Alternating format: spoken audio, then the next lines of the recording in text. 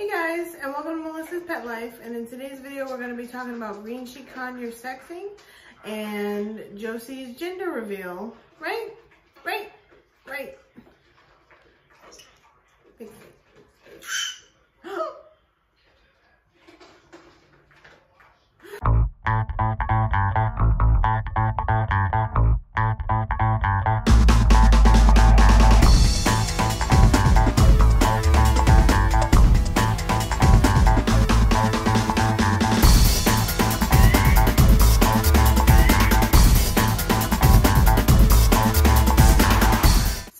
I brought Josie in about a week ago to the vet just to get her eye checked because she had been squinting.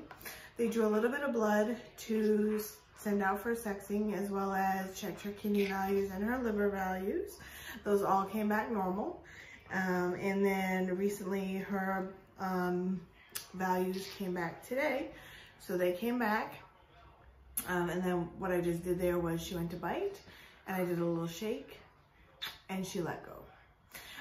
So we did the DNA testing and we got back if she is a boy or a girl. And I'll be letting you know what the results of that was later on in this video. But I want to talk to you about, so when I first got her, the breeder said that they could tell by her pelvis if she was a boy or a girl, which you cannot tell, so that's a myth. You cannot tell by their pelvis if they are a boy or a girl. So I just wanted to dispel that myth right there, that if someone tells you that, the only way you can tell is through a drop of blood and sending that out to the lab. So do you think Josie is a girl?